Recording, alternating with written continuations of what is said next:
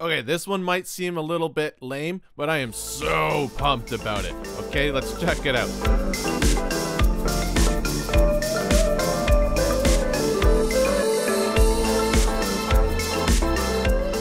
What I'm talking about is the EQ5 now. The EQ5 is so much better. Look, you can bust it out, and you can even take it down like that. And this is everything I need in an EQ, okay? Just listen. Wait, did you think we're not going to use the Indian man for this? The happy Indian man? The well-fed, jolly Indian man? But look, it's got everything you need in an EQ. Minus, like, I mean, there's obviously like other little features that you would want. Like there's dynamic EQs, there's other things, but for the basic EQing, this is what I want. I want a window. I can put it anywhere I want, including down here or full screen. Okay, what's the pin? Oh yeah, so you can pin it so it stays on top of every other window, which is super cool. You can resize it if that's what you want to do, and you can see the frequencies behind it, and you can change the stuff inside here. If you want to put on like a high pass filter, you got to do that down here. But what else do you want?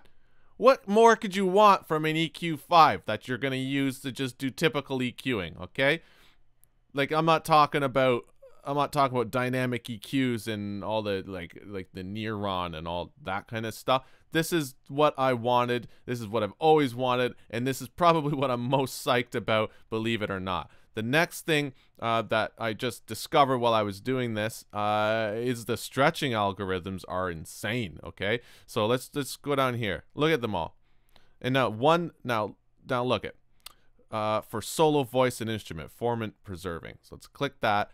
And then let's just bring this. Well, let's listen to it now. Okay, that's that. And let's bring it down to like 50 for a sec. There's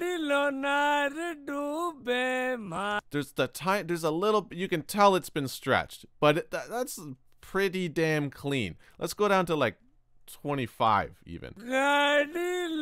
Okay, some serious, like you can see there's obviously some artifacts in there.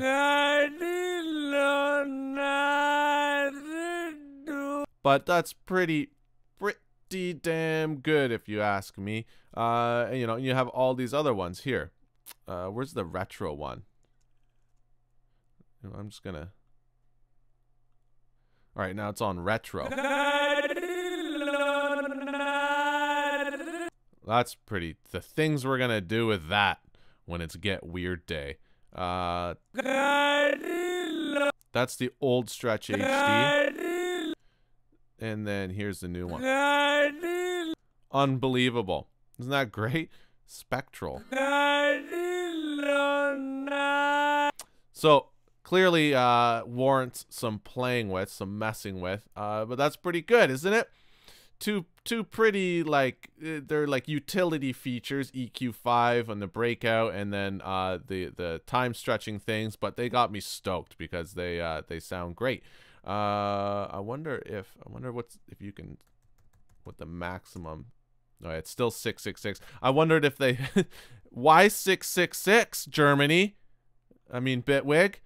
I was curious if they had changed this to a higher value. To like 999. I think Ableton goes to 999. You're never recording in this. Look. That's insane. Okay, all right. Let's move on to the next video, shall we?